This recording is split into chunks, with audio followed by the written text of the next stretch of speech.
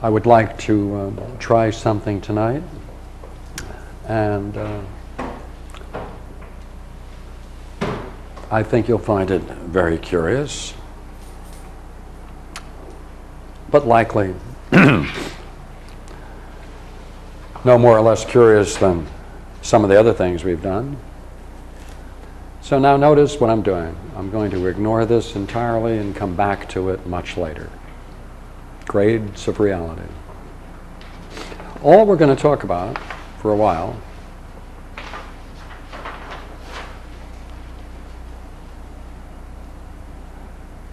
is the problem of relations, relationships. There are only two things in the universe. There are only things and things related to one another. So therefore, there are only things and relations.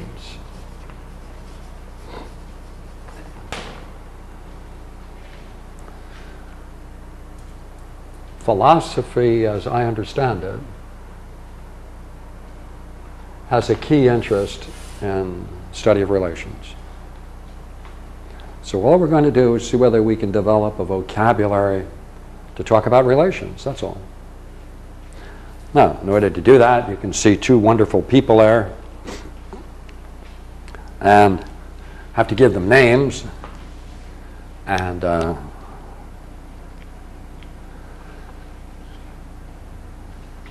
I think I'll give the name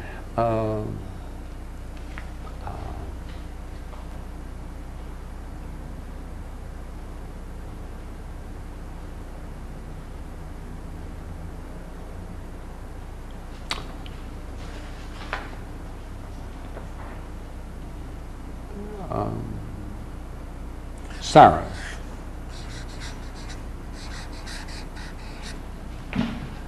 And as you can see, there's a certain gentleman who's interested in Sarah. We have to give a name. And I'm going to give a name, which will be, pardon me,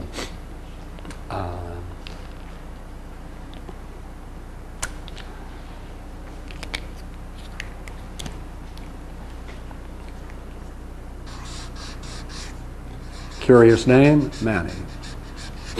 Right? Now,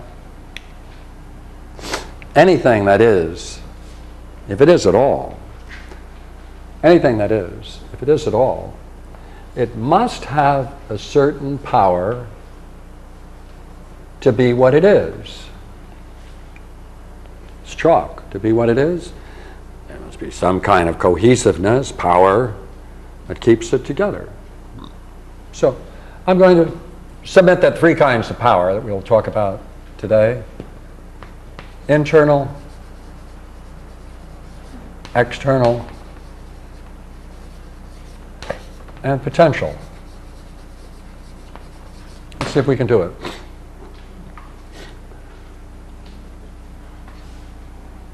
Would you agree Manny is now in pursuit of Sarah? To be in pursuit, would you not agree necessarily that there must be some idea in his head? We'll even get a darker pen.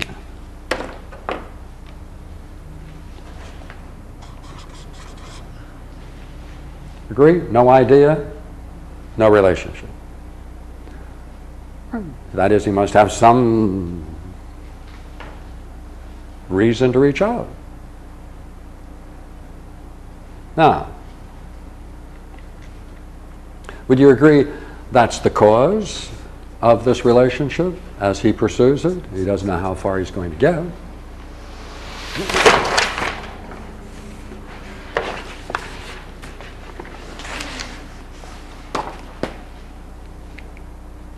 And we'll even go a step further and tie it down.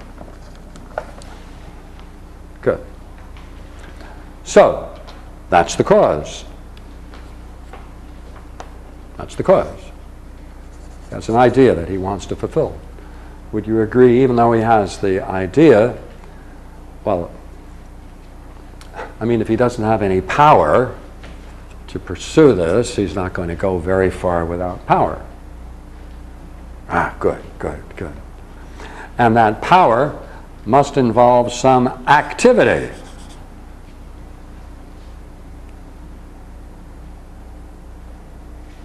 And therefore, he's now going to involve himself in a certain activity, and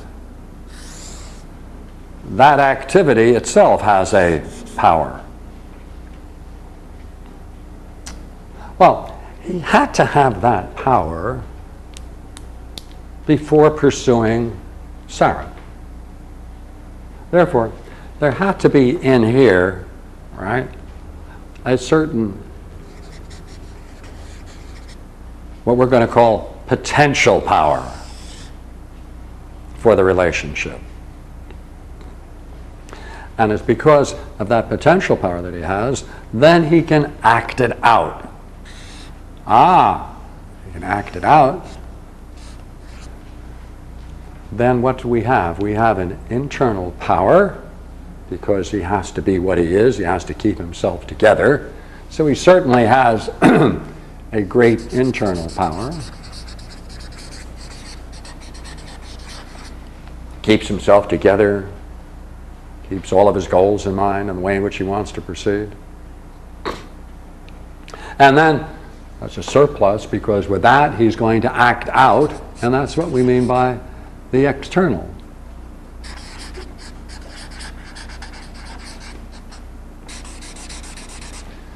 And he must have had that power in somehow in reserve in order to enter into this relationship.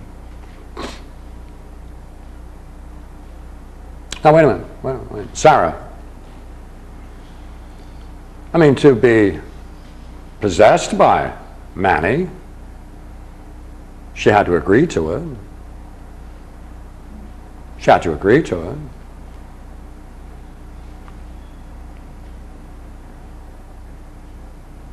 She had to be willing to receive these advances. Agree? Must be willing to receive the advance.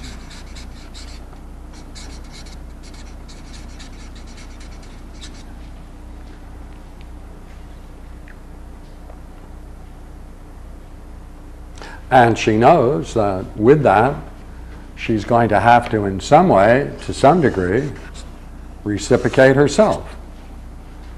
And therefore, there's going to have to be from herself a certain power for her to interact. So equally well, would you not agree, she too must have had a certain potential power. And she couldn't have done that had she not had some sense that the idea she has in mind is akin in some way to his idea. Otherwise, all kinds of consequences follow. So, we can also talk just about Sarah herself, of course. We can just talk about her herself apart from this relationship, and we can talk about Manny apart from his relationship to Sarah. Now, what else can we understand by just looking at this most important thing, which is what is a relationship? And why are we doing it? Well, let's go a step further. Wonder whether you'll go along with the following curious reasonings. Where this relationship is going, where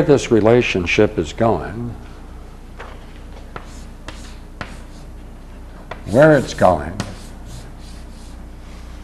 which is, well, let's say that for the sake of which they got together,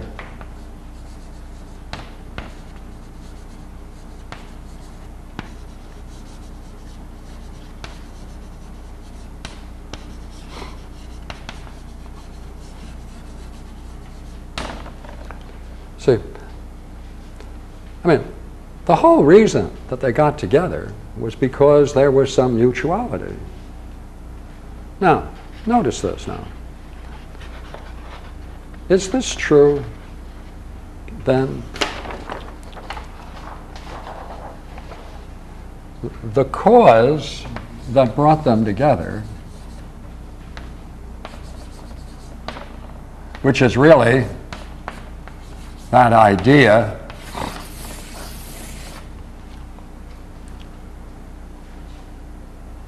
is identical with the cause of its existence. The idea is identical with the cause of its existence. That idea is the cause of the existence of them coming together. Agree? I mean, if they now have a relationship, then that relationship exists, doesn't it? Right? The relationship now exists. Let's bring them a little closer. All right. Now, the cause of that relationship was that Manny had an idea, and by the way, it turned out that he acted it out. It perhaps awakened an idea in Sarah. But the cause of that whole relationship is nothing other than that idea, which is now directing all of his actions, to which she must necessarily respond in a similar way, with comparable power, right, activity, potential interest in the relationship, then the cause, the basic cause of that relationship is no other than the cause of its existence is nothing other than that cause. So the cause of the existence of the relationship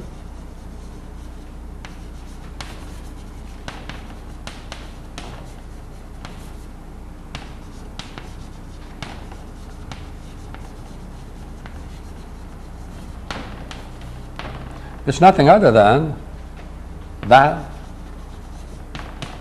we can call it final cause. What I mean by final cause is that for the sake of which they got together in the first place. So there they are, they're now together. We can now talk about the existence of that relationship. It depends upon a certain cause. That cause then had to have play a positive role. It had to have some power. There had to be some activity that was a consequence of that power. There has to be a power to that activity. And in that involvement, they are then acting out, would you not agree? Ideally, they're acting out what lies potentially in this idea. This idea is, as it were, let's say a broad plan, purpose. Now, of course, once that broad plan and purpose is no longer acceptable, then the relationship ends. For whatever reason. Now look here.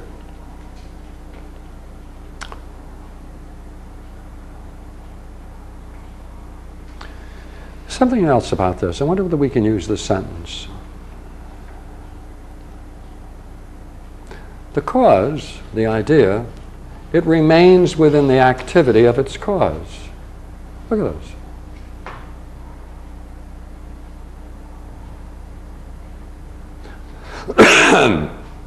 See, would you not agree? In everything he does, nonetheless, there's something that remains within himself.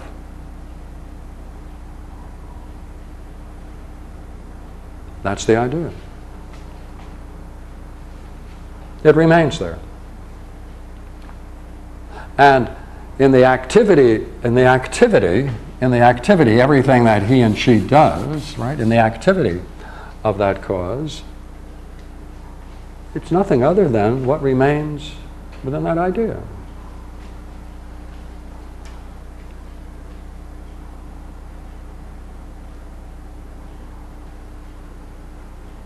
Now,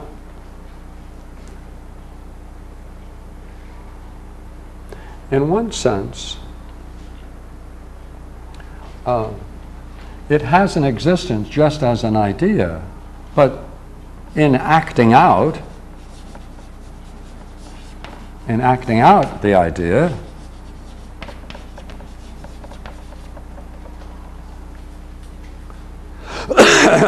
they're departing from it in acting out the idea. They depart from it. Yet, it's the source of their very existence.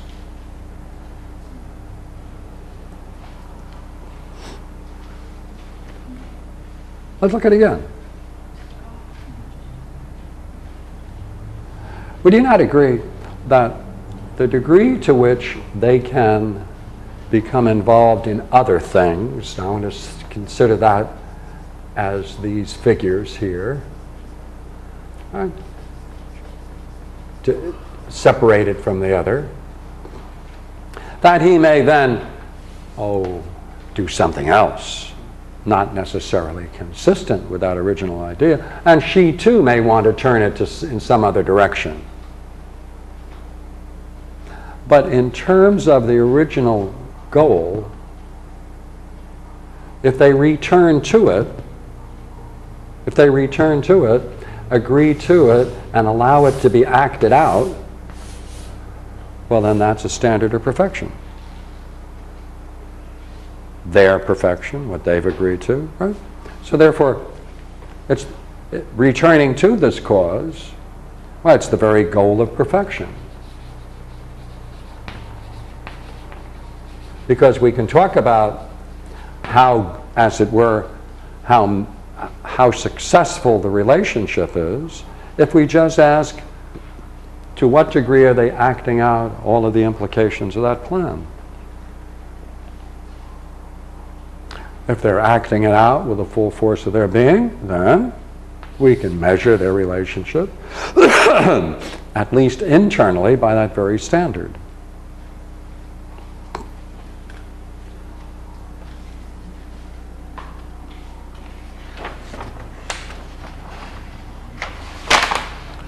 Therefore, it's quite obvious that every relationship involves the transference of power. No transference of power, no relationship. Therefore, this whole thing is nothing other than a transference, back and forth, transference of power.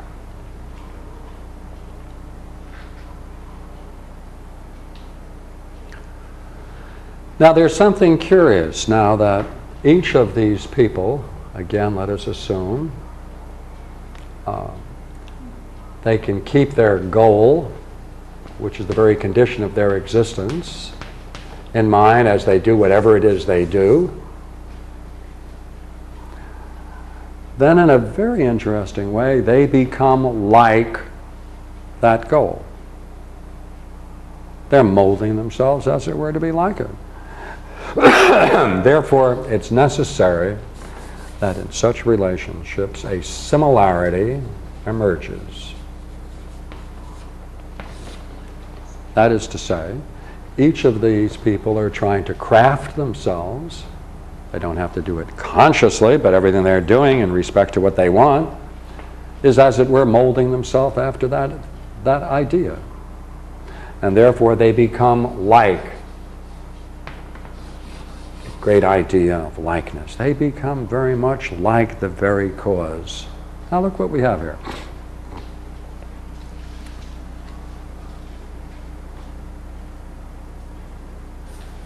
We could call her, for a moment, the effect.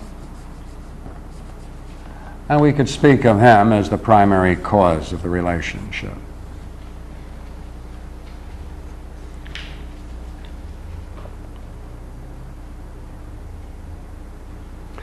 Now, the cause is similar in its activity. The cause is similar in its activity. The cause, this idea, he is now going to act out. Agree? He is going to act out, using that as a model. He is going to act out, and in that action, that's his model. But look here. Then the cause is similar in its activity, and the activity is similar to the effect. Let's go back, take a look at it again.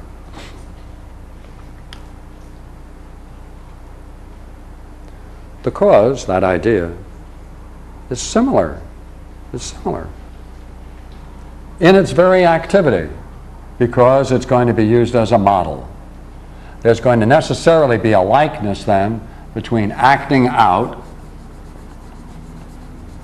and the model.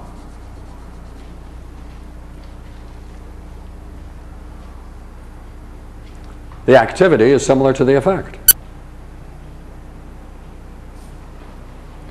See, if he's acting in this way, and she accepts that way of acting, then doesn't it equally follow that the effect is having, the activity is similar to the effect? Because of one thing. The model is a potential source for everything they do. For the potential is there. See? It becomes similar because it always contains potentially within itself the model. It strives to be like the model. It acts in every way in order for that to emerge. So necessarily follows that out of such relationships, a likeness and similarity emerges.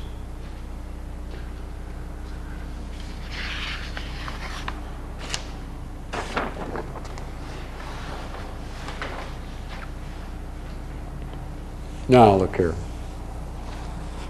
Have to change a bit.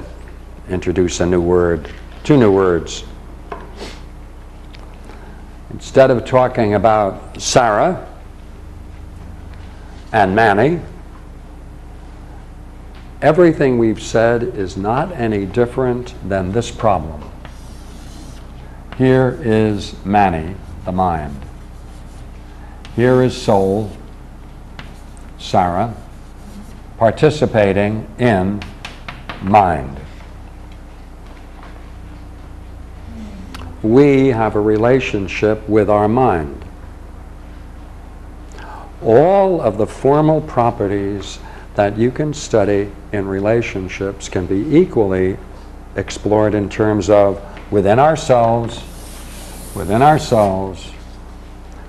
we have a relationship with our own mind. Now, that's rather peculiar. Which has which? Which is the cause and which is the effect? Does the mind possess the soul? Participate in the soul? Or does the soul participate in the mind? As you look at this beautiful diagram, could you decide just by the diagram? Could you say the mind is participating in the soul? There it is. Could you equally say the soul is participating in the mind? Implications always go reverse. If you say it one way, you can say it equally well the other. So any implication of A to B is equally true to B to A. So what are we going to do? I mean, do I possess the mind or does the mind possess me? What's going on? This is rather peculiar. Is one active and the other not?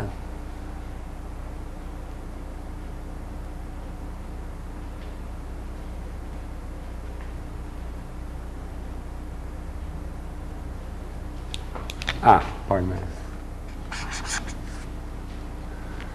Let's try it. Now, we're not going to do anything different than we did with Manny and Sarah. We can go right back and talk about each one of the things we talked about before, and we can introduce it in the same way, using the very same ideas, because all relationships must contain the same kinds of categories. So let's first see what it might be like when we substitute soul and mind. Each soul can only know if it possesses its own mind. Right?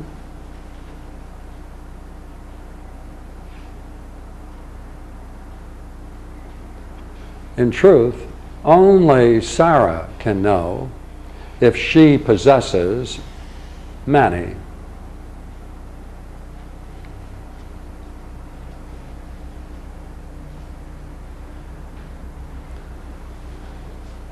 Now, the mind which is possessed by a soul is the cause of its being able to know.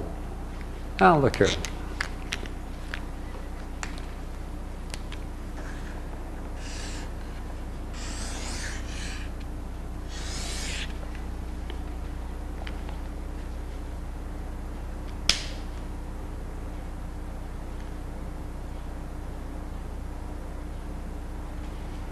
When Mani is possessed by Sarah, that's the cause of their being able to know.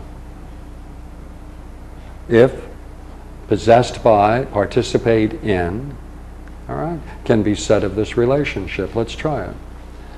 When Mani is possessed by Sarah, well, that's the cause of their being able to know one another. Unless she's willing to participate, obviously, there would be no way in which they could be said to know one another. Put it back now in terms of the mind. Every soul can only know if it possesses its own mind. The mind which is possessed by the soul is the cause of its being able to know. Would you agree? If you have a mind, it's through the mind that you're able to know. Right? It's through the mind that you are able to know. If you're able to know, then the soul has a mind which is then allows it to able to know. Then would you not agree there must be a cause for it? There must be some power for it to know. There must be some activity. There must be some power to its activity. There must be some potential power for its activity to function the way it is. And there must be something in itself.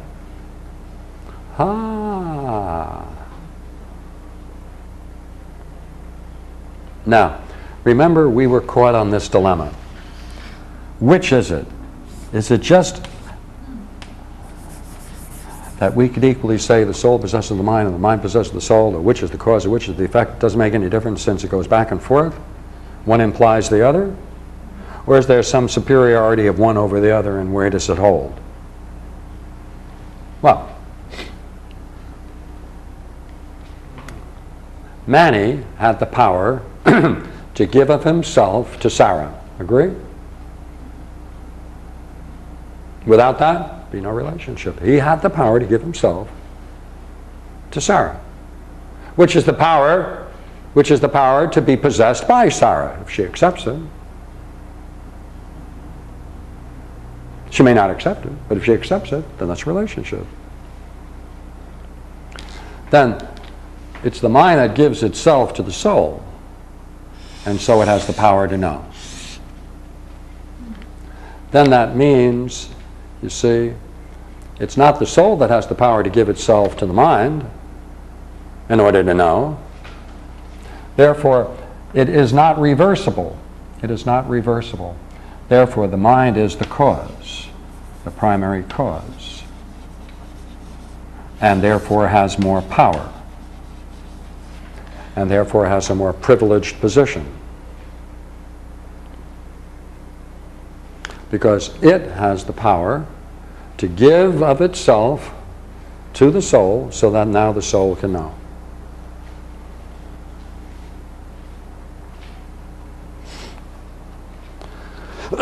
This is sometimes described in that great moment in history, right? When human beings first came into possession of language, whether it was sign language or verbal language.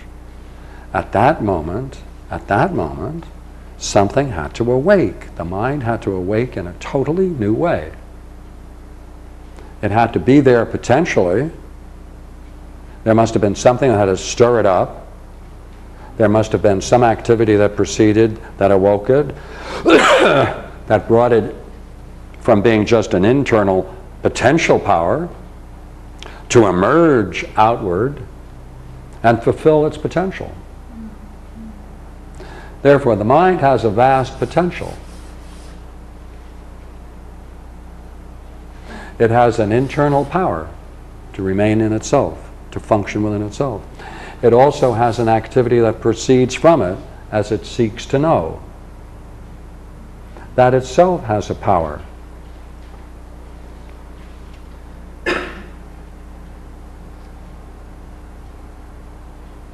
Now, what can we do with this? Notice every time we're making any statements, we go back to Manny and Sarah, don't we? He had to have the direction. He made the step, right? First he had to be contained within himself, had to have a certain power, internal power, had to be willing to go external. He had to fulfill an idea in his own mind. He had to then gather the necessary power for that activity to proceed. He had to be willing to act out on the model that he had, that then allowed a relationship to emerge. She, on the other hand, notice we can talk about the same thing as she's the possessor. Right? We can talk about her as a possessor. In the same way we can talk about the soul then possesses mind. Right? It possesses mind, and now it can function through knowing.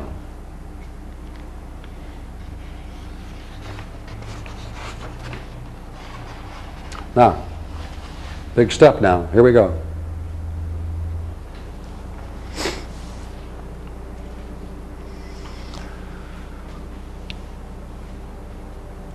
Now, mind, if it has power, and an activity proceeds from it, if it has power, and if it has an activity that proceeds from it, anything that has a power, remember what we said, anything at all must have a power in order to be. And if it then has more than an internal power, has an external power, then it has an activity. Well then, if mind then has a power and activity, then you can say, you know what, it exists. Now I don't want to use the word exist, I want to use another word which is similar to it. It has being, which is a fancy word for exist. Therefore, mind exists. But by the way, also the soul that possesses the mind, it too has a power, it too has an activity, it too can be a cause, therefore it too has being. Or exists.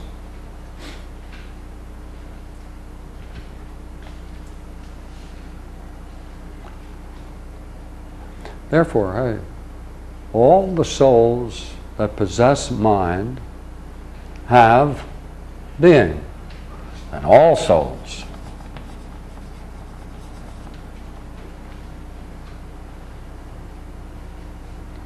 Well, you know what that also means? That means all individual minds that are possessed by each soul, they must have being too. Huh. Well, look here. Notice what we have now. We can now extend this.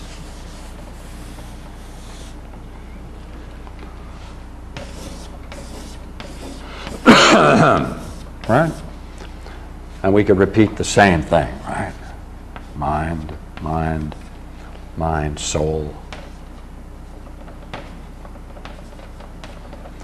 So now we can say, all the souls that possess mind, they have being, and all the individual minds has being. Well, there's really a great statement. I wonder whether I wrote it down. Okay, give me a chance to talk about it.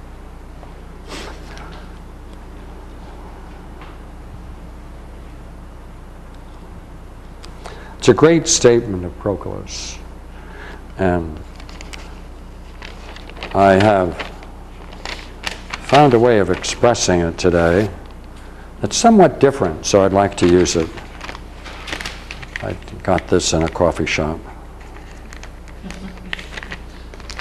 So, let's see whether you notice something curious about it. I'm going to see whether this can be said to be a principle.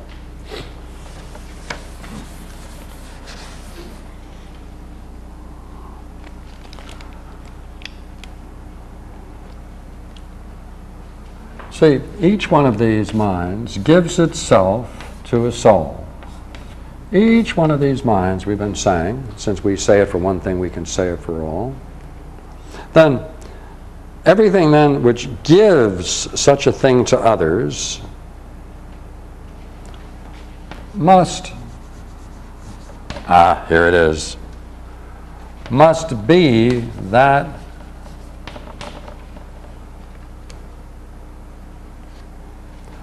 that which it gives to others. Now notice this is very abstract. So everything, whatever it is, must be that which it gives to others. So anything that gives something to others freely, it must be that which it gives to others.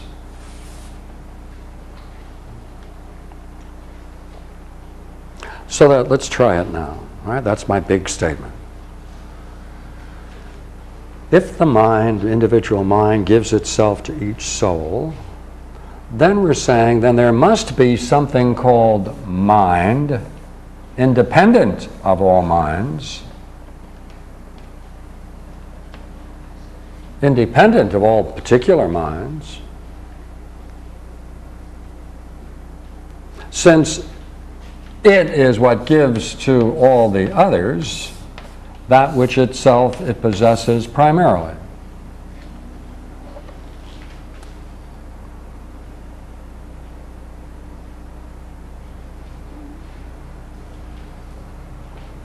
Is it possible that all teaching fulfills this condition? A music teacher, math teacher, or a language teacher, if that teacher can give to others that which it possesses, would you not agree, no matter how much it gives to the others, the teacher has more than he gives or she gives? No matter how much you give, there's always connections and meanings that you've come to that you can't simply disclose it all, because it may be too obvious for you. Therefore, whatever the teacher gives to others, the teacher itself contains that primarily. Music, dance, cooking, anything. And has it in a more fundamental way, all right, more fundamental way,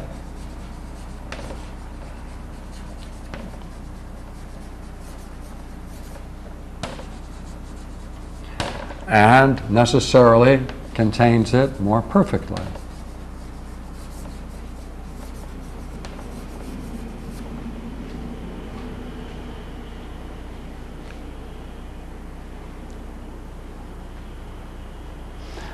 Therefore, from this reasoning, we would say there's a basis for saying mind then exists, and it then gives to souls the various individual aspects of itself, which it possesses more fundamentally and more perfectly, and must exist prior, and must be prior.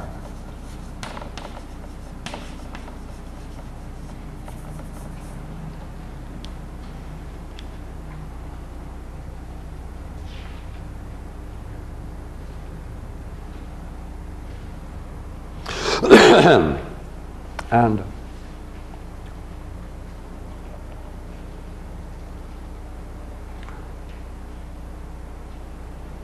we can now reflect and say, now, therefore, all mind has being, I'll put a B next to it, right? As well as the soul that possesses minds.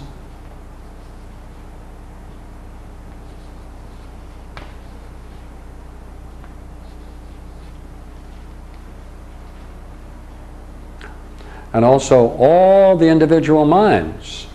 All the individual minds possess being.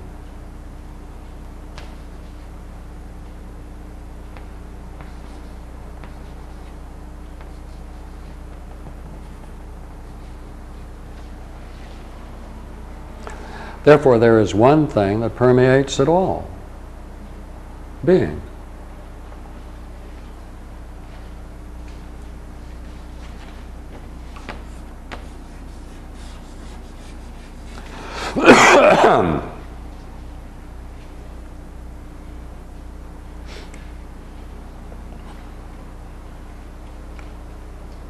Now, look here.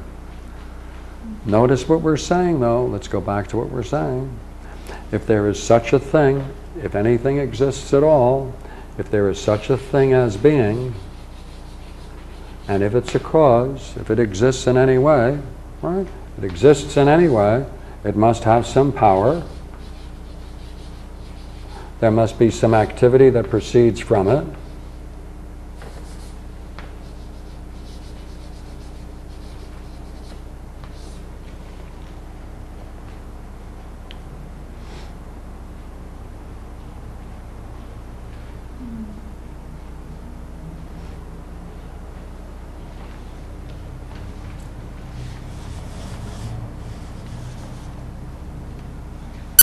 Now, in this activity, there must be something most interesting which we're now going to apply to everything that we were doing.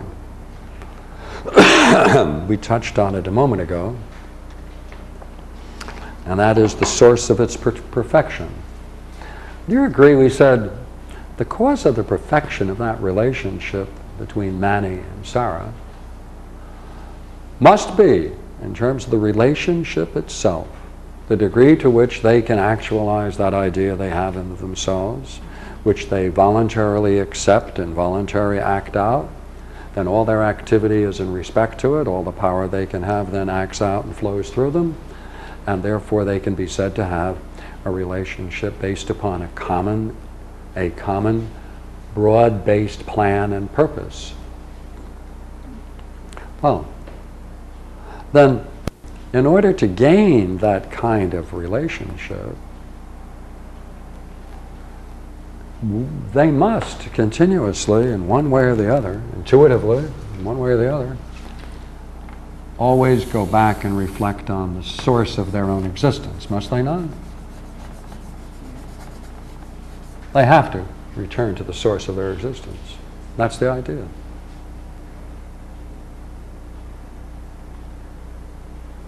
To the degree then that they can return to the source of their existence,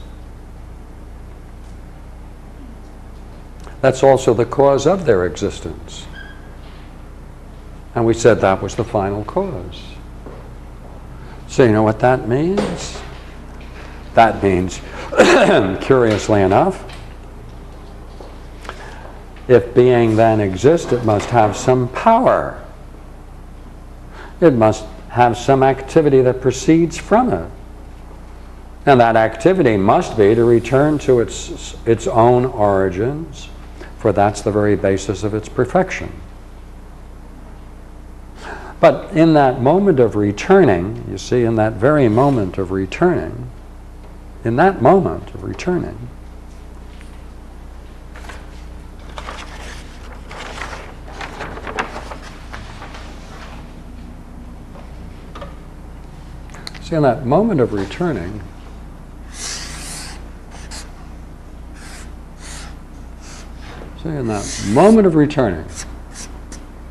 it then, in returning, returns to its source,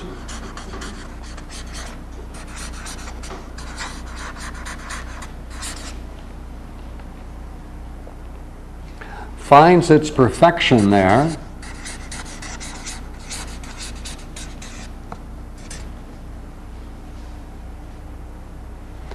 and discovers something quite remarkable.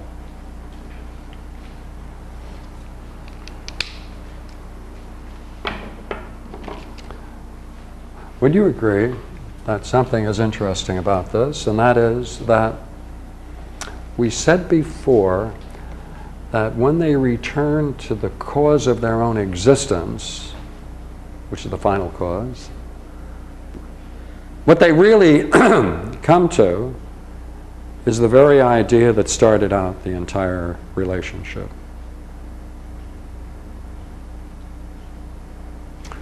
In that sense, then, that idea existed potentially there all the time.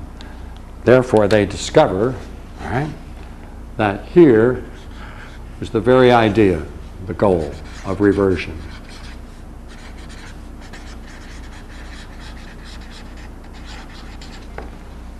They discovered in one sense that in this entire development, gaining the power, acting out the activity, that they return to their source and discover that part of themselves never left its source.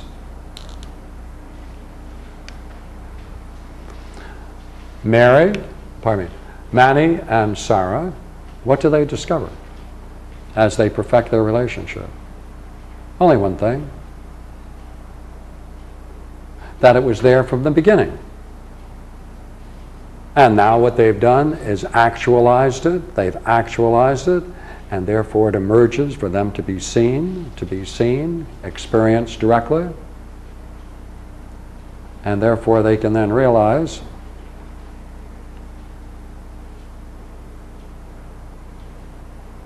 that everything they did was already implicit in the first act. So when they return to its source and find their perfection, they also discover the source of their own existence.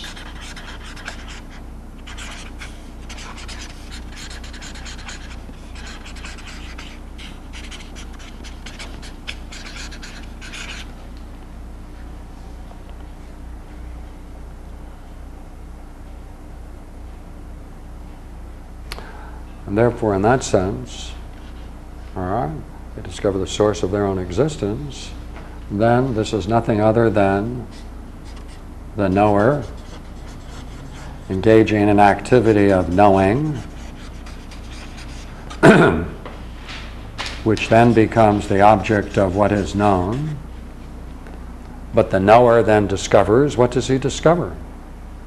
What does she discover? The same thing, which is that the knower, in acting out, right, coming to know, has to go through a certain process of knowing, activity, and then comes to the object that is known, which is nothing other than the very condition of their existence. And therefore there's no difference, and therefore the knower, the knowing, and the known are one.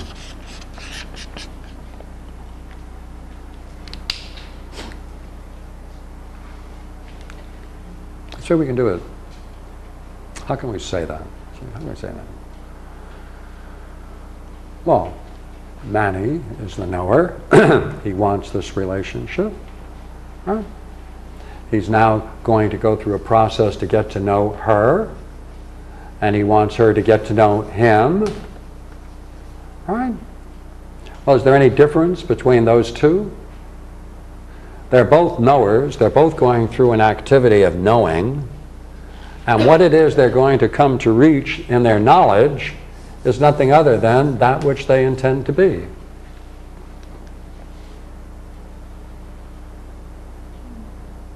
Which is the object of knowledge, which is really themselves. That's what they want to be. That defines their existence. It allows them to see themselves in a very fundamental way, more perfectly.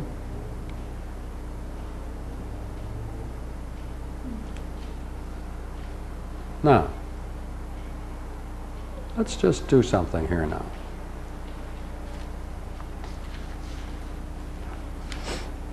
Let's go back into this.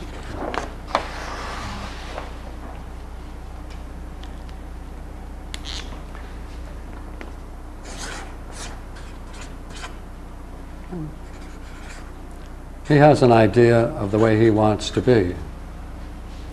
So he engages in an activity so that he can realize the reality of that idea.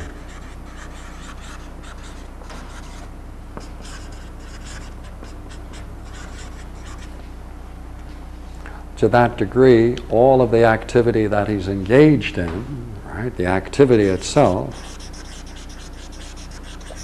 and the power of that activity, does nothing other than to bring about the realization of that idea. That is contemplation.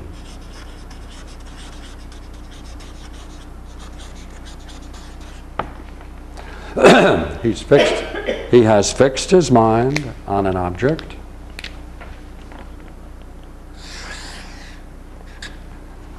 The actions that he engages in, with Sarah, all of those actions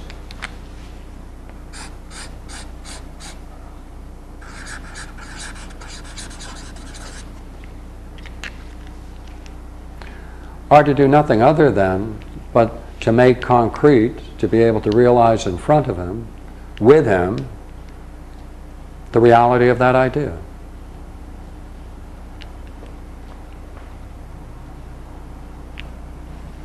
Now, suppose for the moment that that idea is the way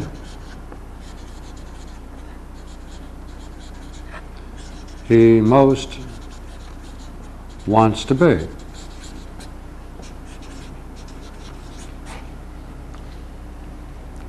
Then the idea is not something alien from himself,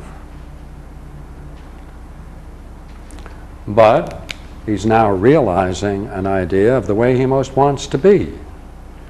She in turn, now,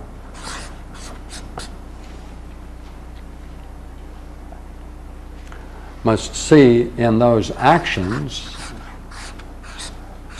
that that's the way he most wants to be, and she can expect, therefore, if that remains that way, that that can be the basis, a natural basis for maintaining a certain curious kind of relationship. That is, it may not be an imposed idea. It may simply be the way he and she may most want to be. Then, the idea is then their ideal, their own ideal. Therefore, we can just change this, becomes their ideal. Then the relation itself is a contemplation.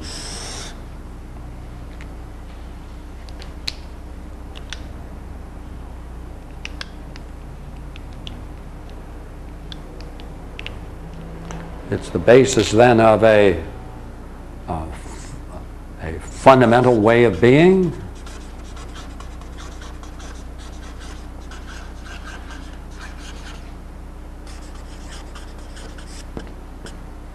and a natural way in which we can say brings about a higher degree, a more interesting degree, a higher degree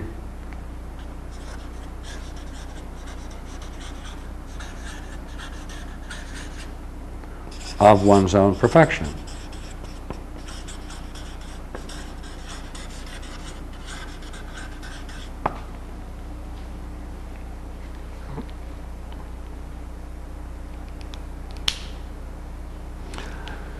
Now, what we're going to do now is go back and change that one word.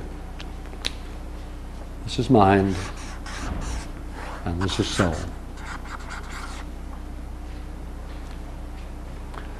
Then, we then have a mind. Implicit in that is that there should be some way in which we can be most ideally what we want to be, even though it's not a blueprint. that presupposes then that that's going to be the cause of our actions. To try to develop that means then that we have to allow mind, right? We have to allow mind, see, here it is now, we have to allow mind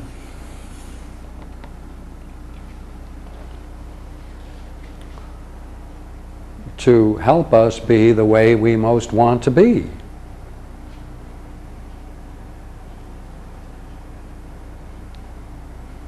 Now, whatever you look to at that moment, it's not an artificial idea.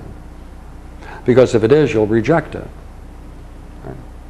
So, by working through this idea, which is an ideal, right, it means then we have to then gain access to the fullest participation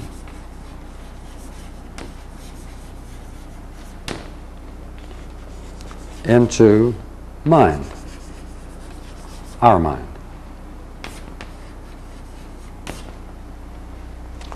Because whatever it contains potentially, okay, whatever it contains potentially, if it is in the sense that we're now describing, it is the way we most want to be. So whatever richness there is in such a dream, right, then we want to access that potential and allow it to emerge through the fullest participation into mind.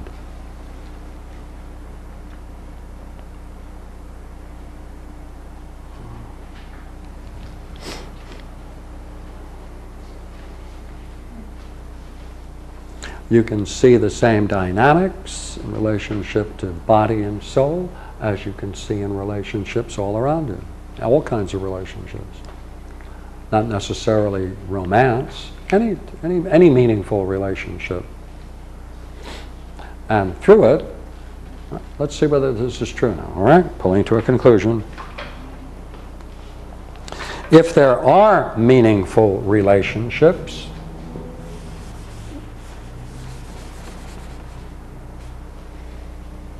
let us say this is a meaningful relationship.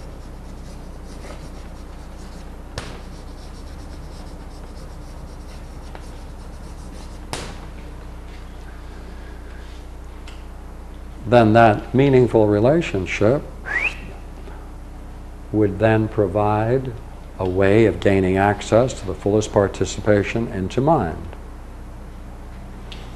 Now, what's most interesting about Proclus in Plato, especially Proclus, all right?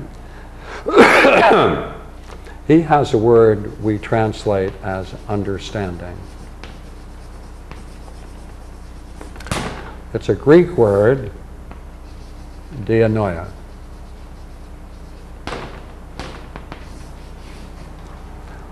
For Proclus, he says that the activity of dianoia, which I prefer to use rather than the word understanding, and this is why. He says one must learn to exercise the dianoia.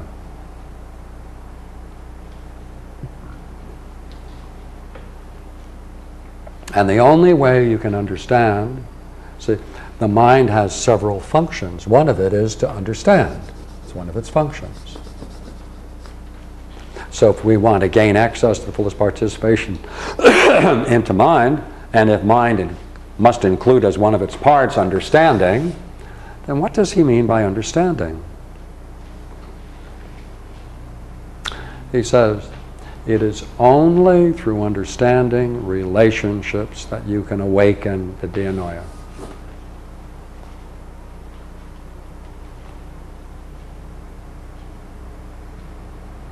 It's only through studying relationships that you can understand awaken the dianoia. That's an interesting thesis. Now, this is a relationship, soul to body. mind to soul. They're all relationships. If the dynamics that we need to explore to talk about the relationship of soul and mind are not any different than talking about Manny and Sarah, then we can work back and forth talking about things we're most familiar with, shift the language, and then talk about mind and soul. Because soul for the Greek, remember, is not some ethereal thing floating around above just a little bit below the ceiling. It is that within you that plans, commands, and takes care of yourself and seeks your benefit. So whatever it is, you see, within yourself that plans and commands because it cares, right? There's a part of us that cares for ourselves. There's a part of us that commands us to do certain things. Part of us that plans all kinds of things to try to bring about a better way of being. That's what the Greeks call soul. With one addition, of course, maybe a couple of other additions, but it also brings with it life. Right, source of life also.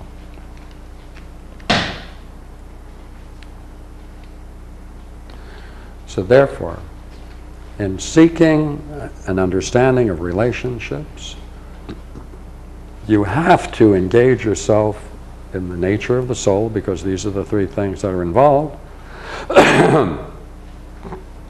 That presupposes there must be some mind operating behind the soul. If the soul plans and commands and seeks its own care and benefit, well then, there must be something behind it that it relies upon to make those plans, right? And that presupposes there must be mind. That presupposes we must be in touch with mind itself.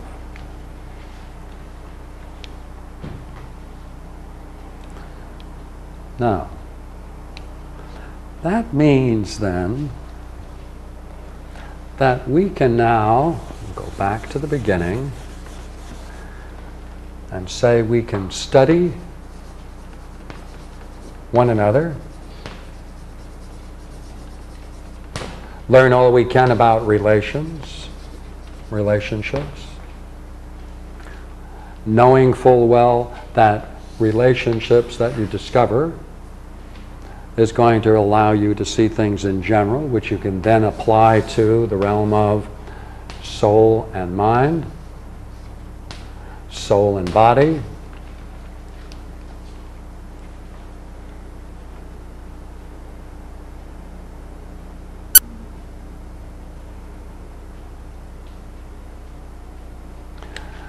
and by doing that, then you will begin to you will be forced to deal with one basic issue, which is this issue here, which is, what is the way in which we can be most what we want to be? That means being open to it, that means studying relationships, and that means now, can you treat yourself, can you relate to yourself as you do to those with whom you relate most positively, most meaningfully. Because if you do it, you're using the mind. Well, then you're appreciating the mind. Ah! Now, if that brings you to appreciate mind, and we go the next step and say, but it looked like that there was something common behind mind and soul, we can say, wait a minute then. How does the mind and soul, especially now, how does the mind and soul relate? Oh, we got a lot of information on it. I mean, we go the next step and say, how does the individual mind relate to mind itself?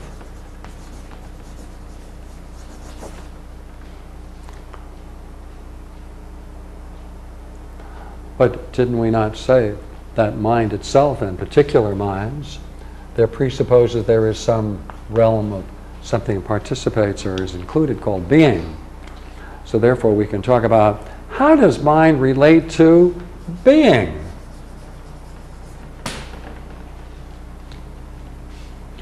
Doesn't make any difference. Whichever things you see in a relationship, the same set of relationships that are common to all relationships could be equally binding on that. Therefore, the doorway into metaphysics is pick up the study of relationships, and what you're going to find is you can apply it in all cases. Whether you go to the highest, because behind being, let's see if we can go one more step. We touched on it once before. Let's see if we can pull it together. We found something common to mind and soul, and that was being. And then we said, look here, this being then must exist, has some power and activity, right, didn't we? And we said, good heavens, when one returns, this returning to it, which is true in all relationships, then one experiences a unity or oneness. And that's when the knower and the known and the knowing are the same, one. Well, now we can say, wait a minute, how is being then related to oneness? And then we can go the last step and say, hey, how does this curious thing called oneness relate to the one? What are you doing though? Whatever you do, remember, the first thing you want to do is work out the relationships. And this is the model for all the relationships.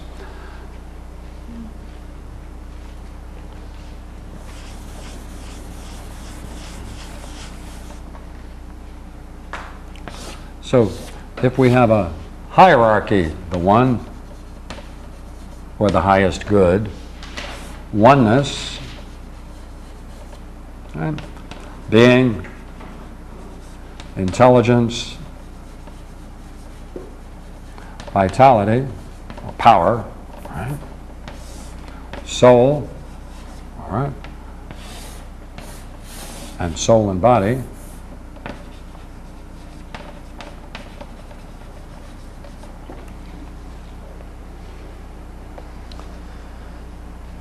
We can talk about the relationship between these two.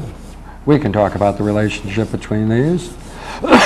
These doesn't make any difference. The same vocabulary that you'll be using will be the same. The same vocabulary will be used between all of those possible grades of being.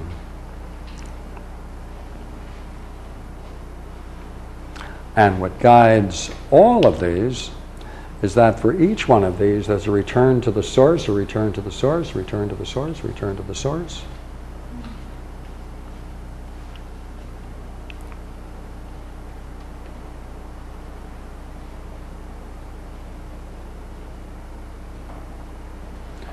So,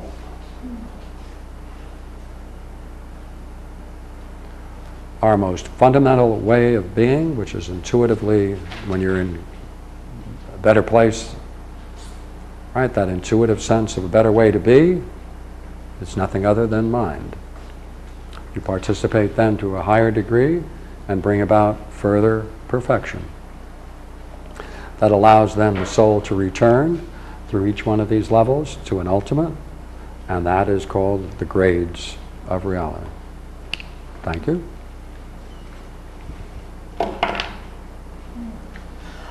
I don't even think I have anything else on the next sheet. Nope, the last sheet. I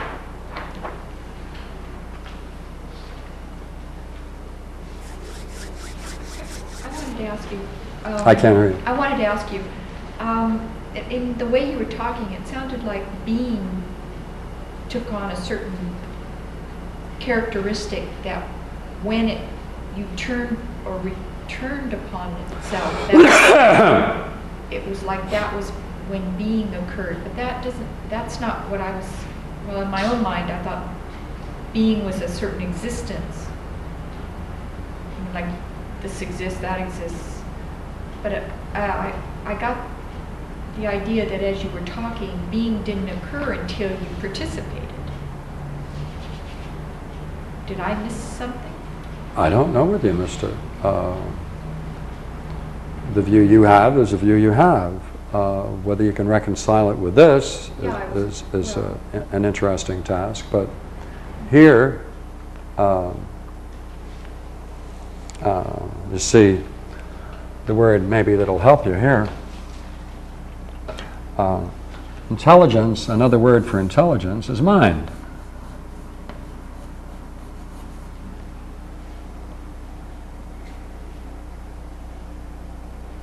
But we don't participate. If we don't return to find our source, are we then being? Are we then in the state of being if we don't do that?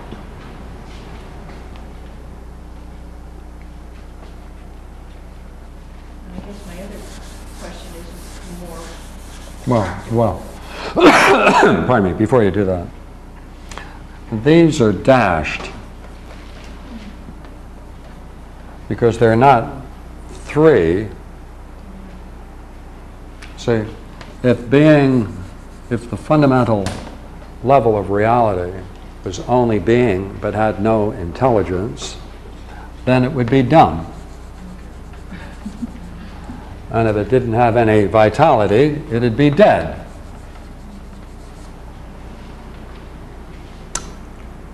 Right? If intelligence,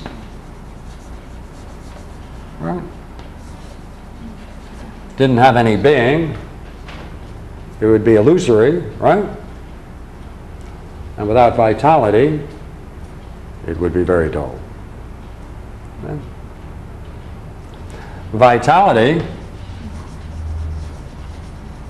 without intelligence, without some kind of intelligence guiding it, it would just be chaos. But it still would have to have some kind of being in order to be at all. Therefore, these are hyphenated. They're hyphenated because they're inseparable. You can distinguish them through reasoning, but in themselves, they're inseparable. And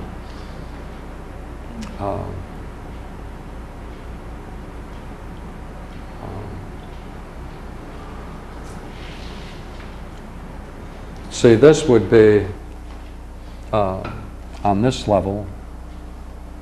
The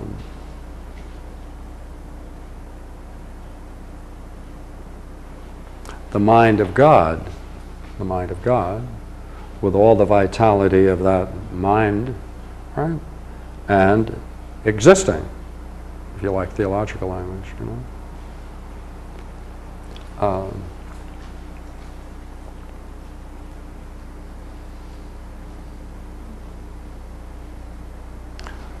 And of course, one of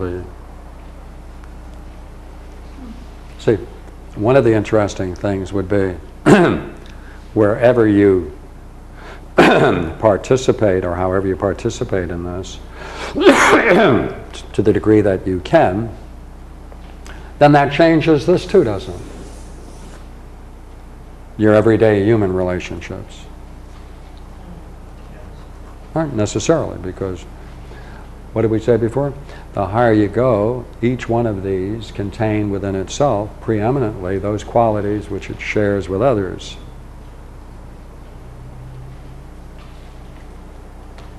And you could then put this whole thing, if it were possible, to say to have this the way one most wants to be is the result of having participated in this, then in whatever relationships you have with whoever or whatever it is you're involved in, that would be quite demanding in one sense, yet simple in another, because you're bringing in higher levels of reality.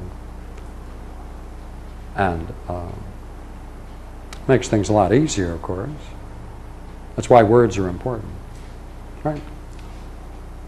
To share words is love. Same thing, love sharing words, so that you can then be the way you most want to be. Well, my question's probably even more simpler than hope so. Not maybe just more elementary. Does the soul have its own existence apart from mind at any time, or it doesn't necessarily have that kind of relationship, maybe even to a very elementary degree. Yes. Boy, I'm sure glad when people ask yes or no questions. Okay, so it does. Because 50% of the time, you're right. No. If you call what we're calling soul, then that already participates. That already in participates to some degree in mind. That admits of higher and higher degrees. Even a cell, an organism, at some level it looks like it may direct itself towards some goal. Takes care of itself. Takes care of itself, and may in some sense, if it has some kind of direction, might even have some rudimentary function of mind.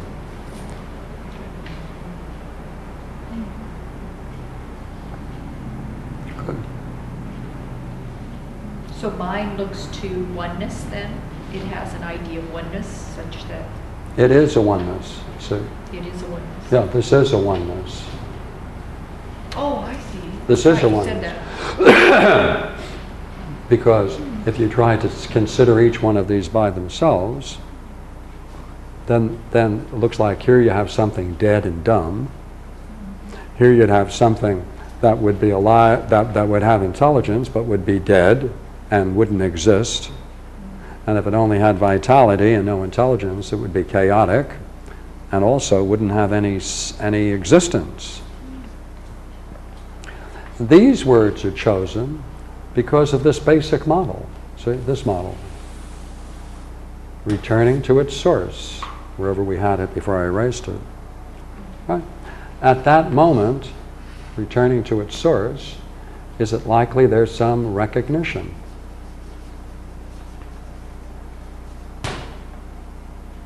If there is some recognition, if one recognizes the source of one's existence, if one recognizes in that experience a great deal of joy, enthusiasm, vitality, then you have in one experience these three things. The experience of luminosity, luminosity, radiance, is the same as this. One recognizes a higher sense of reality or being in that experience, in the transfiguration experience. One recognizes it's part and parcel of mind. One recognizes that it is alive, fully alive in the highest sense. Therefore, it's one experience within which you can you can make these distinctions, but they don't exist apart in reality. Like you can't go in there and tie another one up with bows and send it to a colleague. But by allowing these distinctions to be made in reflection, then you can make more and more distinctions. You can understand it more fully, and that will bring you back to understand relationships, which is the practice of dianoia, which is what Proclus calls true understanding. And now in the same way, when we were doing dreams, you see, dreams come from the mind of the soul, doesn't it? And that helps us, does it not, return to become the way we most want to be? That's what it does. Self-requiring, self-reflections, doesn't it? So, some people do it through dreams, meditations, a large variety of ways. So that was my experiment to see whether I could bring you into this stuff through everyday relations. Thank you. Very pleased to be able to do it. I hope it was clear. The real point then, you see, is that metaphysics is not an arbitrary invention. Its statements and its principles emerge in and through relationships. And then you begin to see it, you can apply it here and here and here. And there's one set of terms which can go. One set of terms. Or as we sometimes say, relations are constant, terms may vary.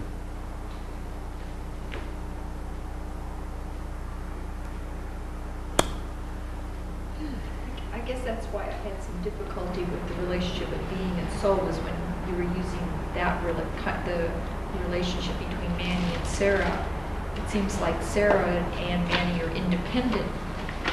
No, it's not a relationship between. Of course, I don't know what you mean when you say relationship between being and soul. Be the realm of being, mind and soul. Yes.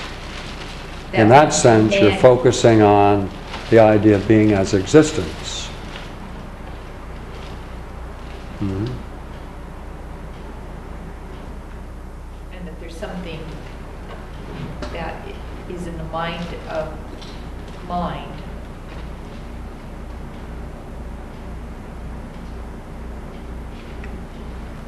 That is, when activated, then